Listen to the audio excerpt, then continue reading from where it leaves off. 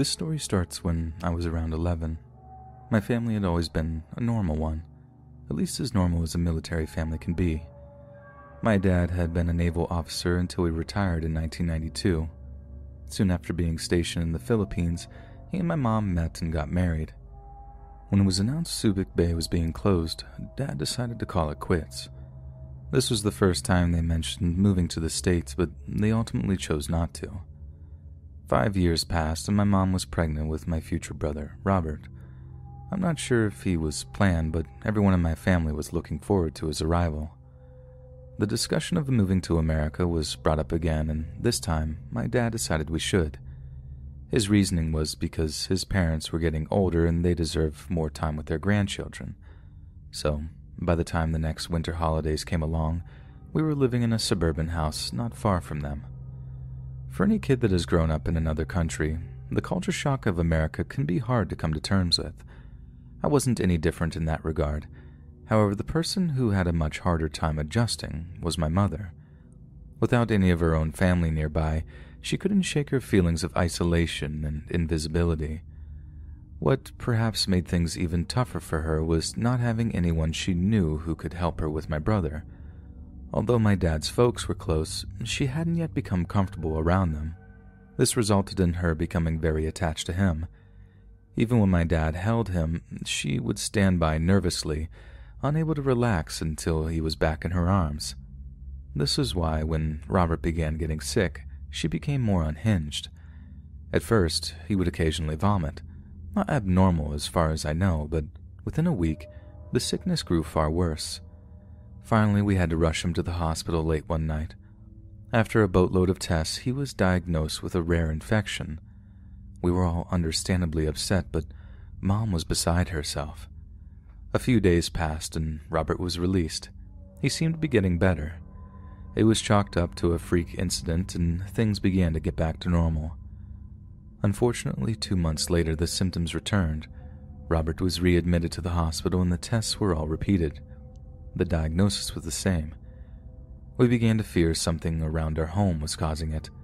My dad went through the house with a fine-tooth comb, but nothing came up. The doctors were clueless too, but Robert's condition slowly began to improve. His doctors hinted that he may be released by the end of the week. Everything was looking good, but not 24 hours later, his condition took a downturn. Mom was convinced he was dying and called for a priest to give him his last rites. What we didn't know at the time was the hospital had contacted the police after Robert started to decline again. The nurses had become suspicious that someone in the family was making him sick. They believed he was being poisoned. The overwhelming consensus was my mom. Some more tests were done to confirm the poison theory, and the following morning, my mother was arrested. Of course, we were all shocked. My dad was furious and almost got arrested himself. Nobody believed she was capable of doing something so heinous, especially to her own child. Her and Dad went so far as to do an interview with the local news, and watching it now after all this time, you can see how much she loved the attention. Robert's symptoms did go away after Mom's arrest. He couldn't be discharged back into our home until the case was resolved, so my dad's folks took him in. The family continued to stand by her, but as the trial drew closer, her guilt became more and more possible to us. In the years she and Robert had been apart, his infection hadn't returned. The final nail in her coffin, so to speak, was the trial. After hearing all the evidence they had against her, she had no supporters left. As you can probably guess, the jury found her guilty and she was sentenced to 25 years in prison. Since her conviction, we had almost no contact with her. Dad understandably filed for divorce not long after the trial, and after he remarried, she was never heard from again. This was until Robert turned 18. Now that he was an adult, Mom was free to contact him. She still maintained her innocence after all these years, and that's probably why her attempts at parole were denied. She continued to send him a letter a month for almost a year. Each one begged him to visit her. The thing is, Robert had no connections with her. Our stepmother was his mother, all but in blood, and he had no desire to go see a stranger in prison. Since Robert blew her off, I feared that she may soon try to contact me. Her time inside is drawing to a close. As far as I know, she doesn't have anywhere to live when she gets released. I'm almost positive this was her motivation for contacting Robert. If she has any hopes of being a part of my life, she can forget it. I'm a grown man with a family I love. No one capable of what she did is welcome anywhere near them.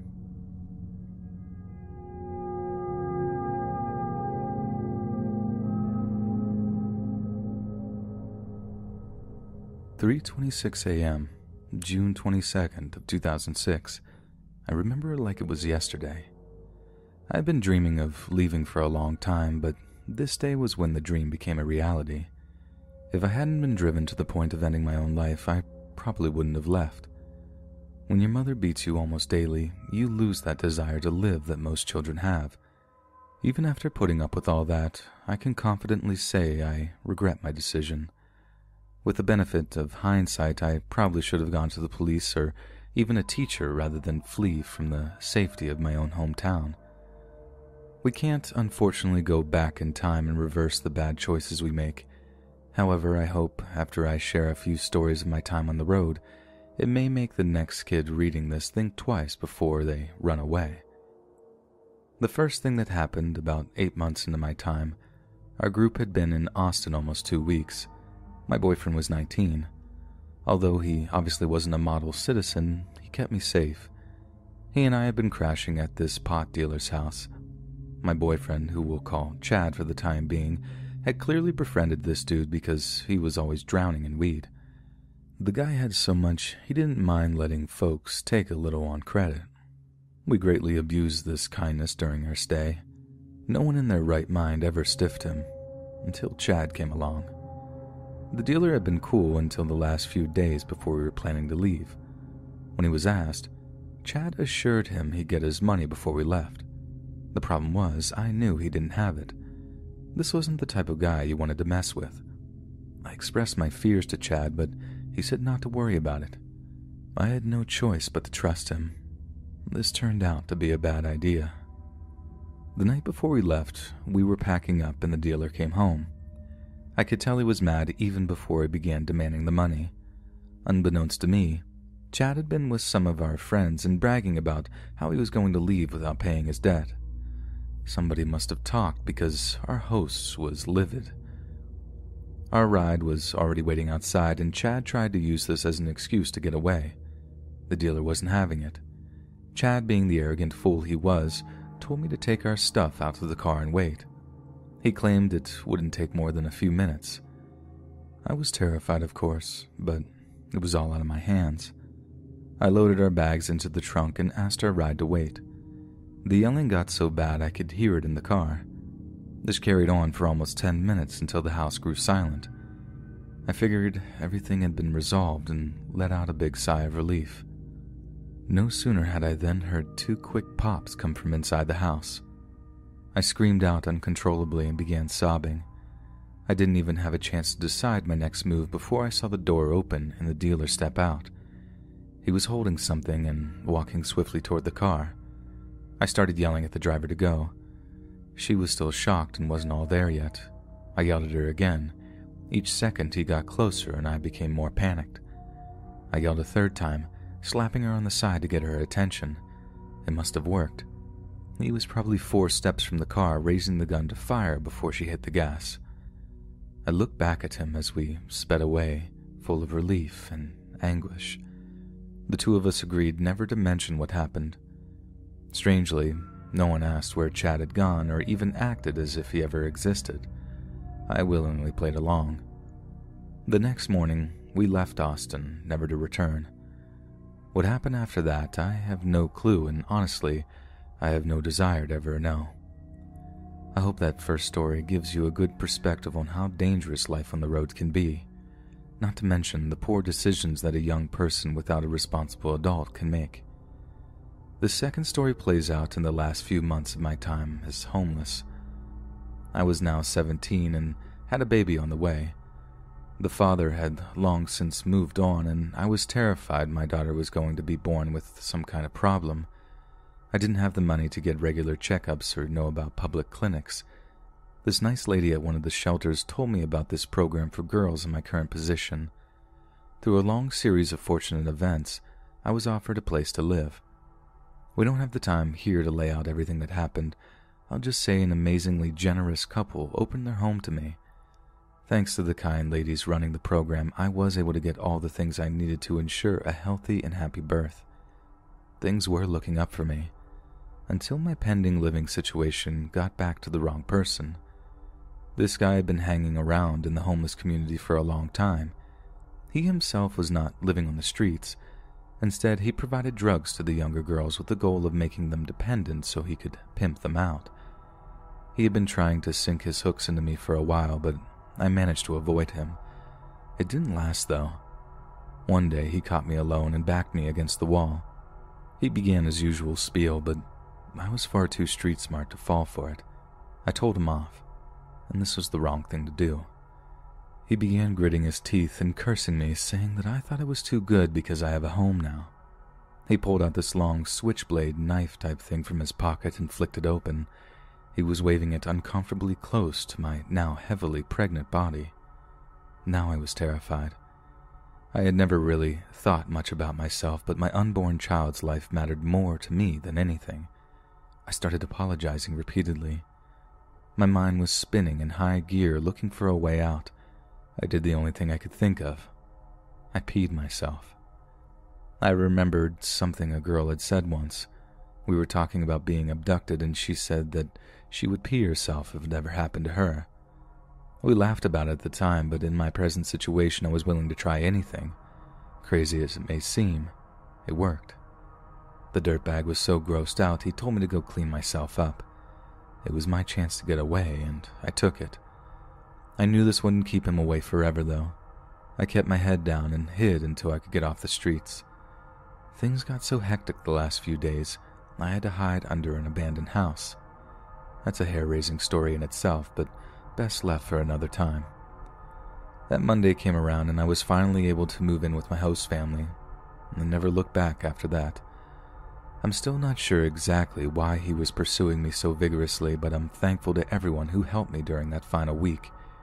If you hadn't already realized, being a runaway is no way to live.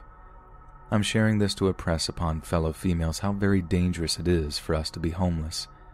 If you're a young man, don't go away thinking you have it made. I've seen more than my share of males lose their lives during my 4 years on the streets. Whether you're male or female, don't make the mistakes I did. It may not seem like it, but there are people out there that can help. You just keep looking. Your life at home may feel like pure torture, but I can promise you it can't hold a candle to growing up on the streets.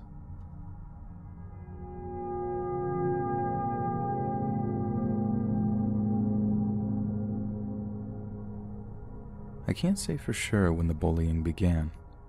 I'd say it was the first grade at the earliest. It was a small town, so there was only one elementary school for all the kids. This is likely why it went on for so long. As we moved on to middle school, it continued. The Whitney family was large from what I remembered, 6 boys if I recall. My older cousins told me stories of the beatings they suffered at the hands of the older siblings. I don't know if it was something caused by their home life, but Blake Whitney, the youngest of the brood, would carry on the violent tradition. My brother and I were just 2 of many who grew up under his thumb. We told our parents, but there was little they could do. They had a couple of meetings with the school staff who all excused it as a part of growing up. The principal would talk to him and things would get better for a while, only for the bullying to slowly come back once no one was paying attention. Our family was too poor to move and there were no other schools in the county, so there was little that could be done. As we grew older, my brother and I learned how to avoid our tormentor. The bullying occurred less often, but never completely. 8th grade started much like all those prior to it. I'd been going to school with the same kids since kindergarten. We all knew each other's names, but the teacher insisted on making us introduce ourselves anyway. I was in 3rd period math class when I heard a name I didn't recognize. I immediately looked up and saw this skinny kid with glasses talking to the class. My name's Timmy Coleman. My family just moved here from Tennessee, and I have an older brother named James. He's in the 11th grade. I like to watch cartoons with my brother." We couldn't help but laugh at him. He spoke kind of like a robot and wore these thick, black-framed glasses. After class, I introduced myself and asked him where he lived. Despite being dorky, he seemed like a cool kid. I invited him over to my house after school to play games, and he was super excited. I couldn't understand why until he had told me he had never had before. His family couldn't afford them. I'd always thought that I was poor because we only had one car, but after I met him, I realized I was almost rich in comparison. Being new to the school, it was only a matter of time before Blake caught wind of Timmy. The two would meet on a Wednesday morning about a month after the term began. I'd all but forgotten about Blake. Perhaps if I hadn't, things wouldn't have turned out so bad. Timmy was walking to class and ran directly into Blake. Knowing him, I'm sure he'd planned it that way. Timmy fell flat on his butt. Blake didn't even give him a chance to stand up. He pushed him back onto the floor and called him a spaz. Timmy apologized and Blake laughed. That's where it would have normally ended, but Timmy said the wrong thing. As Blake walked away, he returned to his feet and asked me a question. "Why is that guy such an a-hole?" Before I could answer, Blake stopped and turned around. My heart sank. "Would you say, you little four-eyed dork?" I'm not ashamed to say I was terrified. Blake had made most of my childhood a nightmare, and I knew what he was capable of. I tried to push Timmy down the hall, but he seemed confused.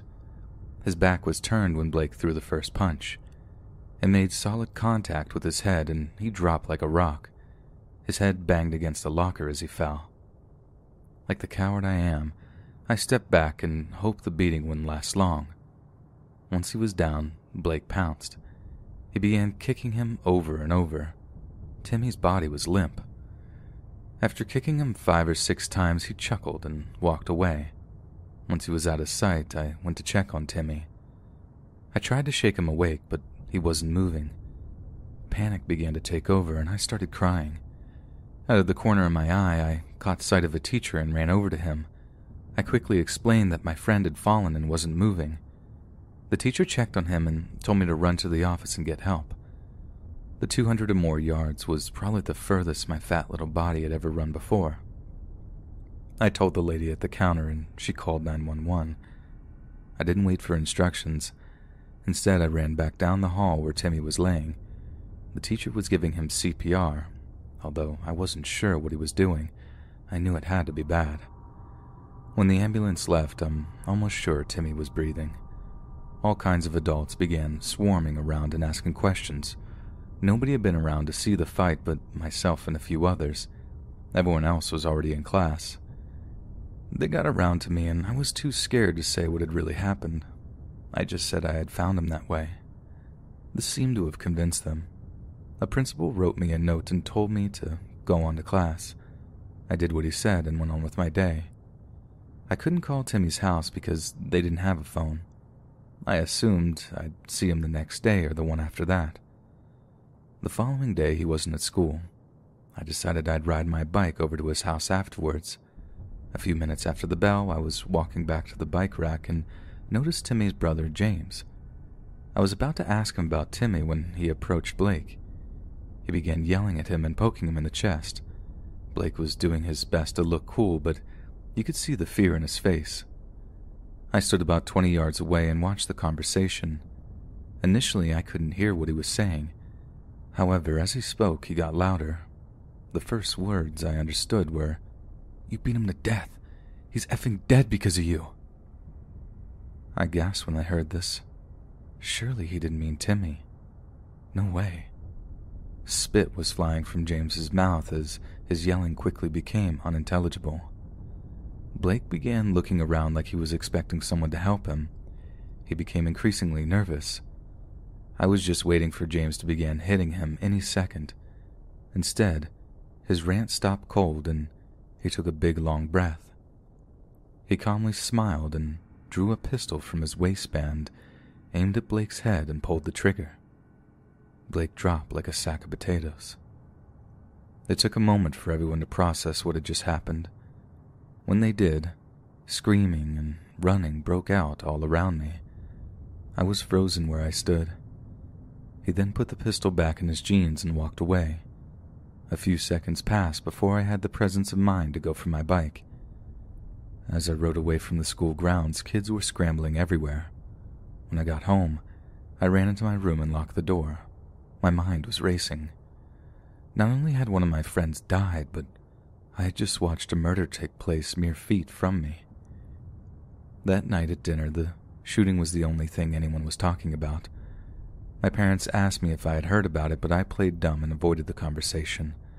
I wasn't ready to talk about it, and to be truthful, this is the first time I have. I found it easier just to act as if it never happened until I wasn't sad anymore. Probably not the healthiest way to deal with loss, but it worked for me so far. Maybe I'm just a bad person. I hope not. The cops arrived at the Coleman house just after James did. Despite demands from the police and pleas from his parents, he refused to come out. After the SWAT team stormed the home, it was discovered that he had been dead all along, probably turning the gun on himself as soon as the police first showed up. Everyone was hoping the entire mess had ended, but the Whitneys began talking about suing the Colemans for Blake's murder. They quickly retracted their threats when they realized the Colemans had nothing to take. On the other hand, if the Colemans decided to go after them for Timmy's death, they had a lot to lose. Eventually, both sides went silent, and I believe the Colemans moved back to Tennessee. I'm sure had this happened these days, school would have been canceled for the funerals, and every kid would have been forced into counseling for the rest of his life. We had none of that. Not even the ones who witnessed the shooting firsthand. While I may have had a lot of outdated beliefs, I am happy with the way bullying is being dealt with nowadays. I know firsthand that it causes you to hold on to a lot of anger. Because of my experiences, I want to express how important it is to listen to your children. If they tell you they're being bullied, take action right away. Things have changed greatly since I was a kid, some for the better and some not so much. But I do believe if people took bullying as seriously then as they do now, 3 young men may not have lost their lives in such a senseless and violent way.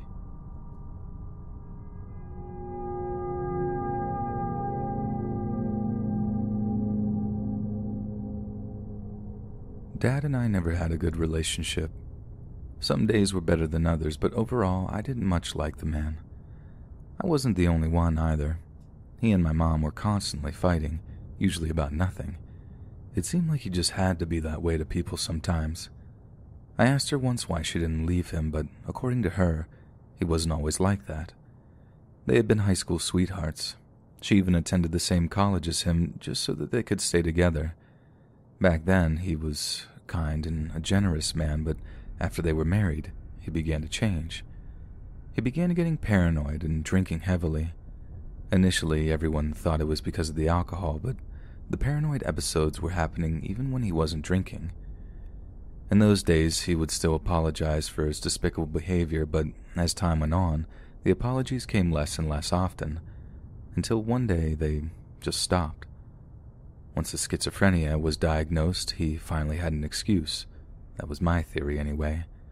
I wished every day that he could be normal again, but it never happened. In fact, it only got worse. As I neared my 13th birthday, things had grown so bad I considered running away. Dad was unemployed by this point, living off of disability checks and occasionally odd jobs. Drinking consumed almost every minute of his waking hours, and his venom towards me knew no bounds. Even when I thought I'd found a good place to hide, he would burst in screaming, calling me an ungrateful son. Michael, my oldest brother, had moved out the year before. Without him around, no one remained to protect me. That's why I should have known something was very wrong. When I snuck in from school, there was no sign of Dad. No loud TV or noise whatsoever. I took advantage of this and slipped into my room unprotected. The rest of my day was spent like normal, keeping quiet and trolling the internet. The one time I left my room, I tiptoed out to get some food. Dad was sitting at the table so quietly I didn't even know he was there. I froze and held my breath, unsure of what was next. Instead of screaming and cursing, he said nothing. I thought he may be asleep, but his eyes were wide open and he looked miles away. I took the opportunity to grab a bag of chips and ran back to my room. Things would only get stranger as the evening went on. About 5:30, I heard him go to his bedroom, but rather than come out for more beer, I didn't hear him for the remainder of the night. Except for a short period just before bed, I was brushing my teeth and something caught my attention. I turned off the water but heard nothing at first. A few seconds passed and I began hearing sobbing. It couldn't have been anyone but Dad. This was impossible. I stuck my head to the wall and listened quietly. Sure enough, I could hear him crying. I've never heard him do anything like this before. As I drifted off that night, I began to have a feeling that I'd never felt in my life. Pity for my father. The following morning, I ate a quick breakfast and left for school as usual. I had a hard time focusing during my classes. The feelings that had stirred the previous night were heavily weighing on my mind. I'd spent so much of my life hating my father. The idea of feeling sorry for him was super confusing. I hoped the day before had just been a positive sign of what was to come between us. As I slept in the afternoon, I was optimistic but guarded. Just like the day prior, the house was quiet and calm.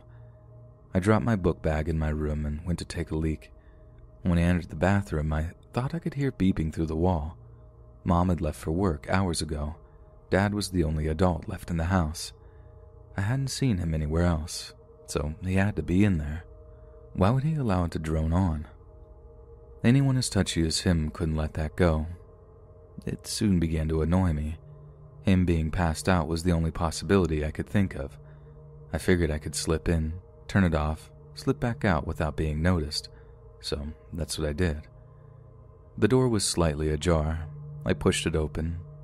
As I thought, I could make out a shape sprawled out on the bed. It was dark, but it had to be him. Quickly, I walked over to the far side of the bed. The clock sat on the nightstand, screeching like a banshee.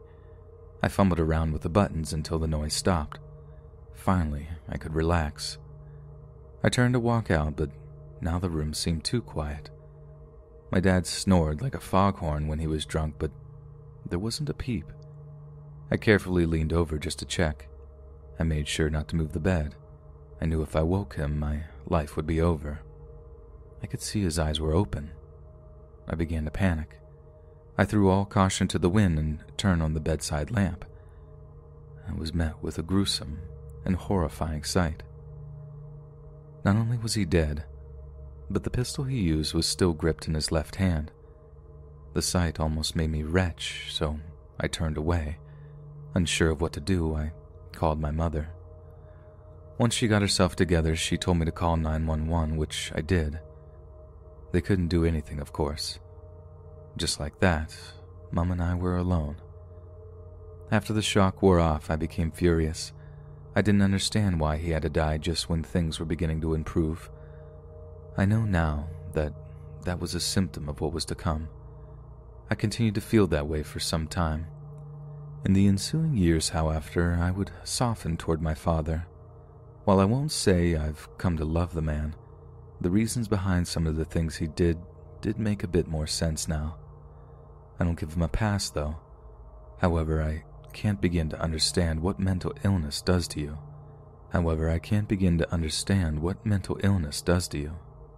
Hopefully, I never will. Nevertheless, I do know what it does to your family. As the arrival of my first child grows ever closer, I pray the dark cloud that consumed my father passes by me. If I do become a victim, I can only hope, if just for my child's sake, I don't grow into the monster he once was.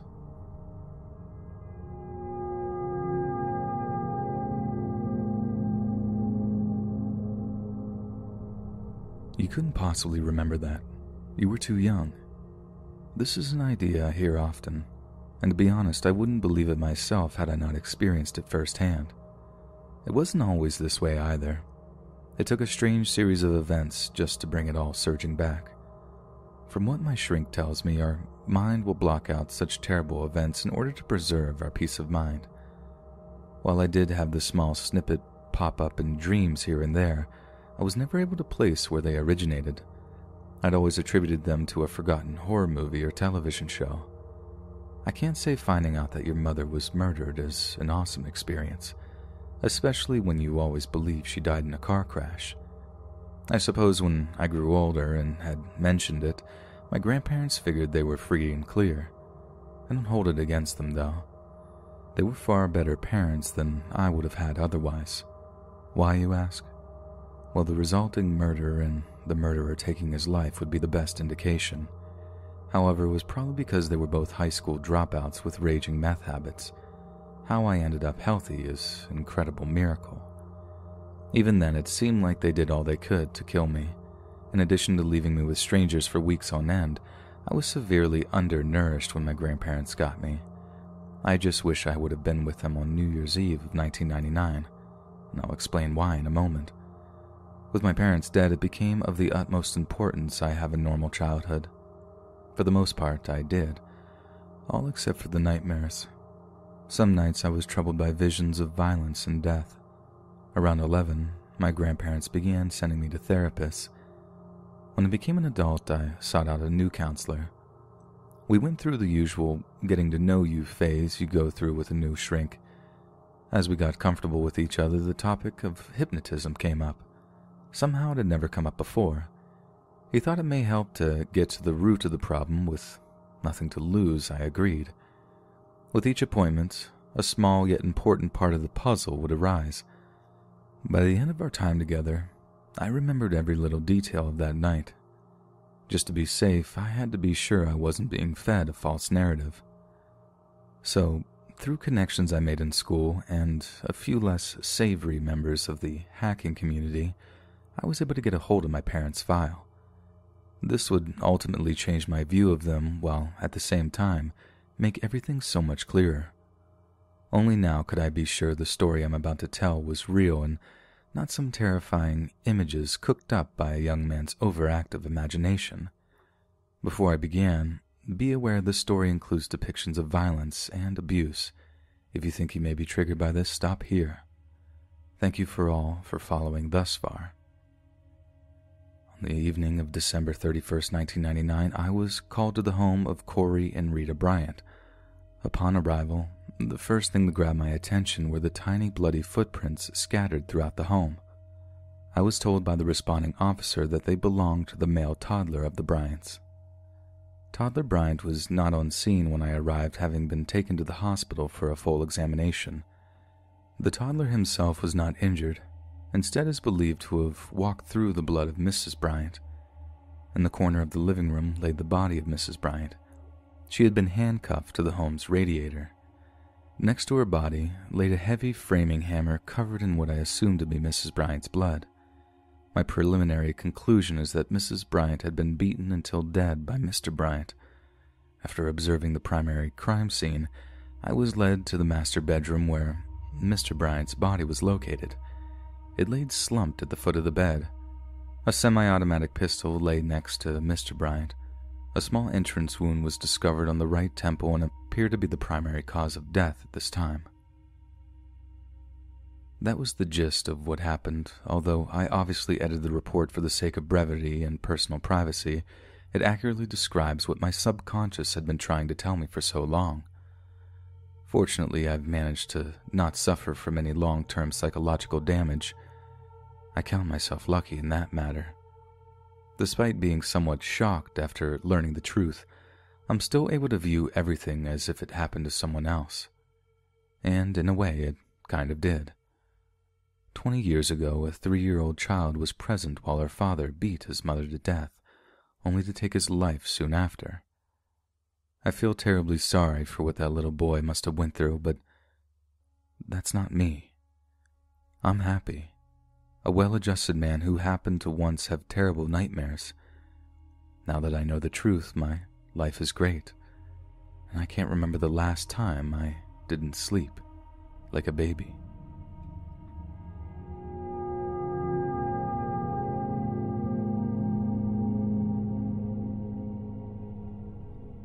I guess I should start by explaining how I grew up.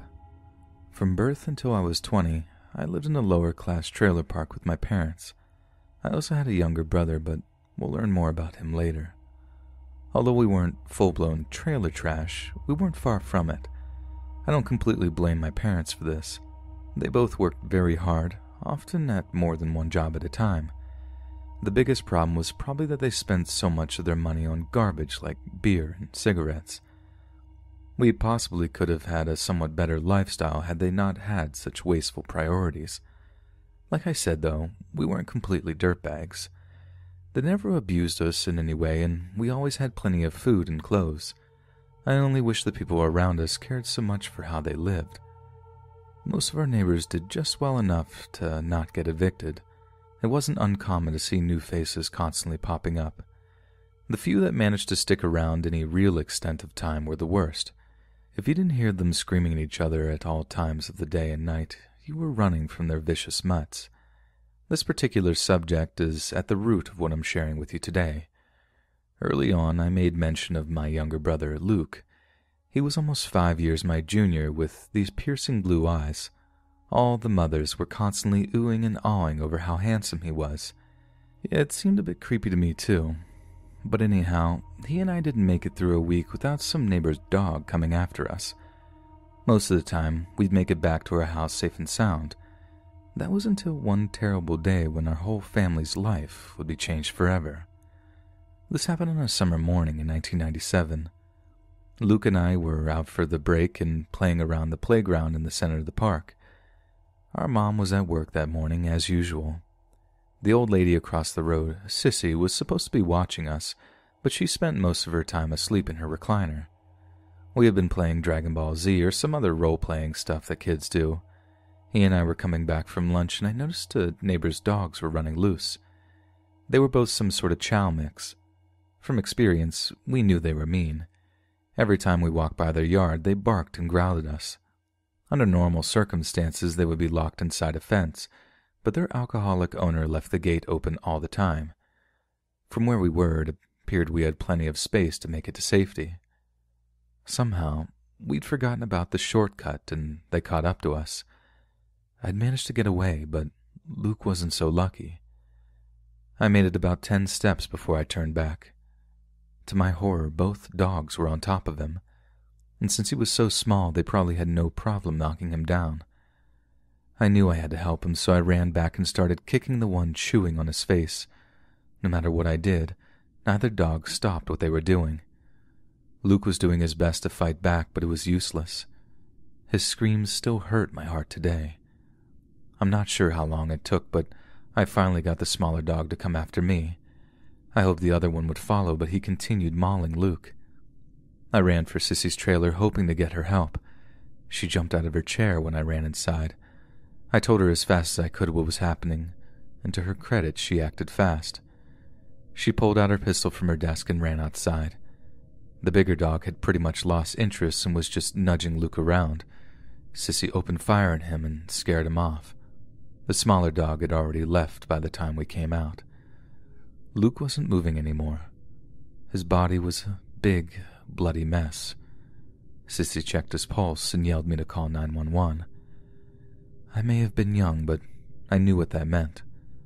The paramedics arrived very quickly and we followed the ambulance in Sissy's car.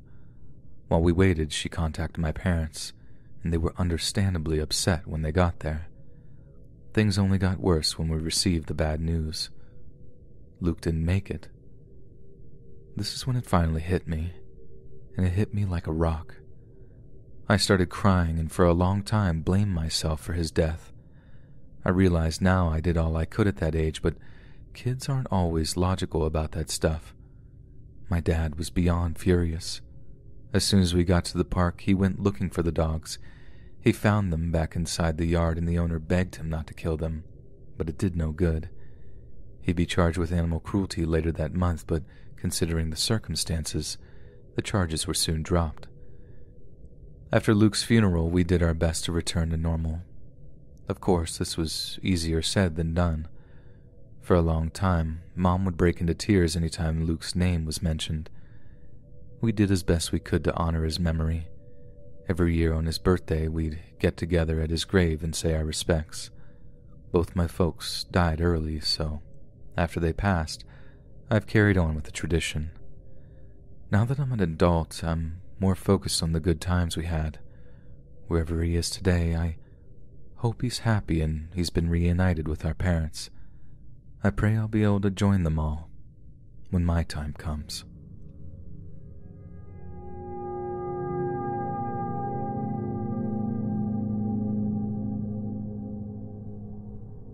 Both of my parents worked so hard to get to America. They followed all the rules, did all the paperwork, and paid all the money. I'm sure their first day here was one they'd never forget. Then, after going through all of that, they happened to meet each other in a town where Asians are a tiny part of the population. They surely had to think that they'd achieved the American dream.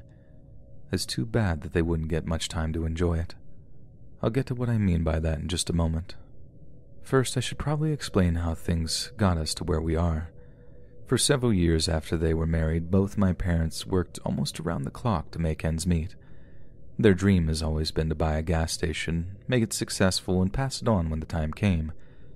I was 6 when they purchased the store I now own. Money was tight. They couldn't afford to hire anybody for the first few years. However, around the time I was 13, they had a few employees on the payroll. Things were looking good, and I got to spend more time with my parents outside the store. Then the night of May 13th, 2003 happened.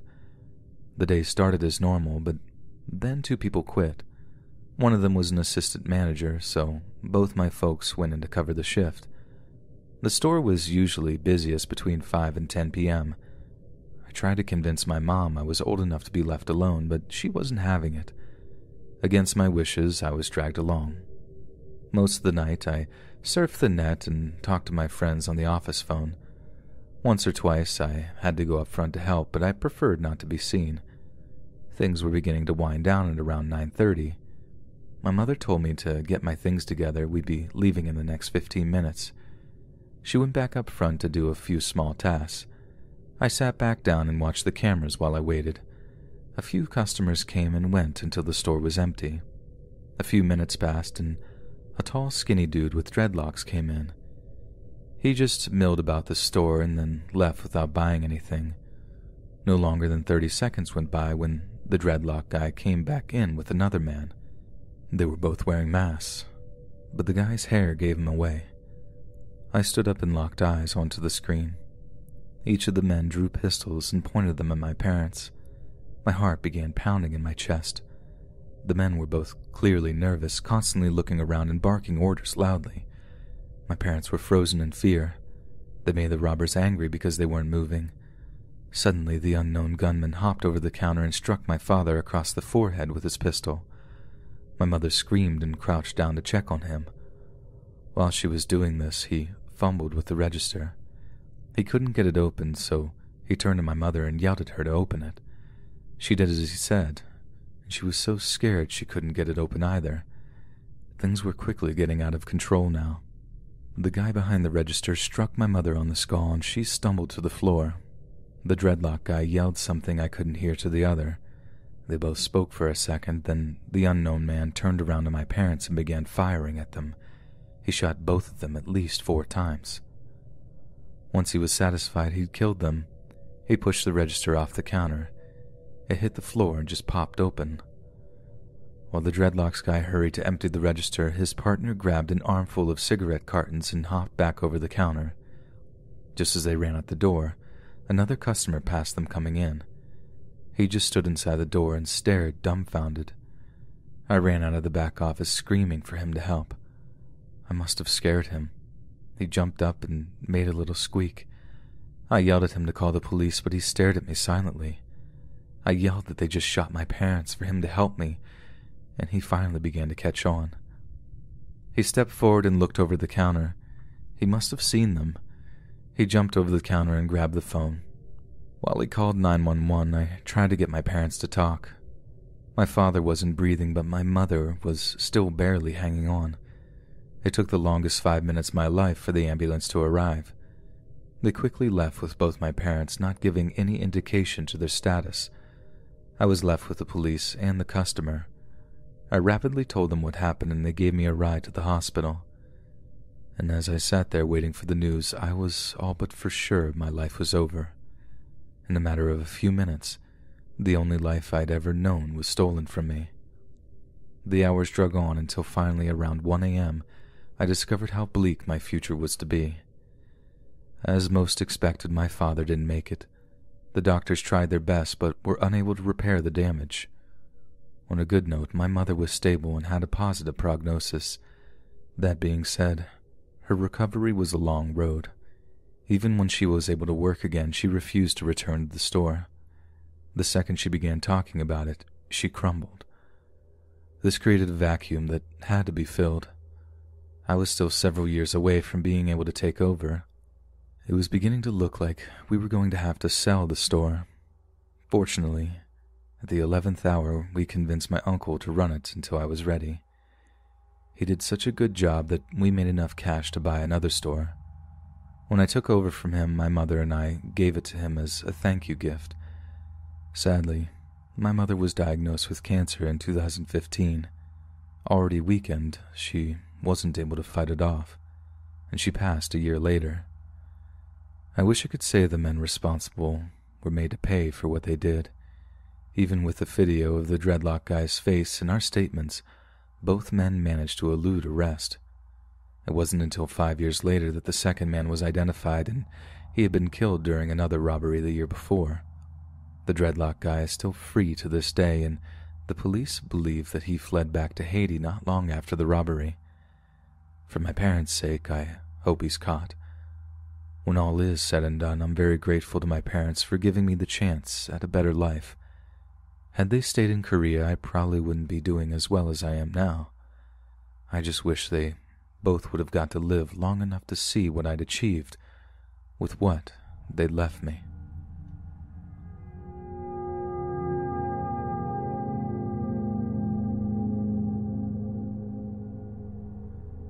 For context, this happened to me when I was about 5 years old. Some of the details are still a little fuzzy, and because both my parents don't quite remember what happened, this is largely anecdotal at best. At the time, my parents and I were living with my paternal grandparents, and I was in the front yard, which is quite large, playing by myself and my grandparents' Rottweiler, Damien. My parents were both inside, not sure exactly what they were doing, but I was definitely alone aside from me and the family dog. Suddenly, at least to my childlike mind, a man in a beige-colored car pulled up at the curb of my grandparents' house. He began talking to me. I'm unsure of what exactly, but at one point I remember him asking me if I wanted a toy. Of course I said yes, please. He then produces a small little stuffed lion and hands it to me, which I graciously accepted. Suddenly I remember hearing low growling behind me. Turning my head, I see that Damien is standing pretty close to me, staring directly at the man, growling deep in his throat. Damien was typically a lazy dog, choosing to lounge around and just being a normal, goofy dog, but his breed means he was fiercely protective of his family, especially me. However, I didn't understand why he was so upset at the time, so I told the man thank you for the lion and brought Damien inside, happily clutching my new toy. My parents noticed both that Damien was still looking outside on guard and that I had a new toy in my hand. My dad asked where I got it, and I told him the nice man outside gave it to me. Suddenly my dad is on his feet and charged outside. My dad was, and still is, a tall man with looks that could kill and knew how to fight, so he was ready to attack whoever was giving gifts to his one and only daughter at the time, but not surprisingly, the man and his car were long gone.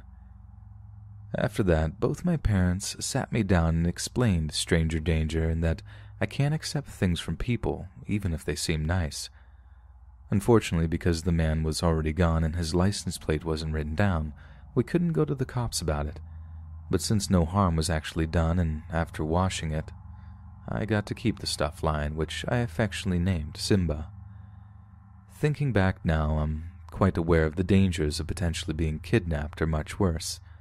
I didn't live in the best area at the time, so I'm very lucky that nothing bad actually happened. I'm also forever grateful to Damien for being protective of me and being there with me. Rest in peace, buddy. I will name my first Rottweiler after you. Hey friends, thanks for listening. Click that notification bell to be alerted of all future narrations.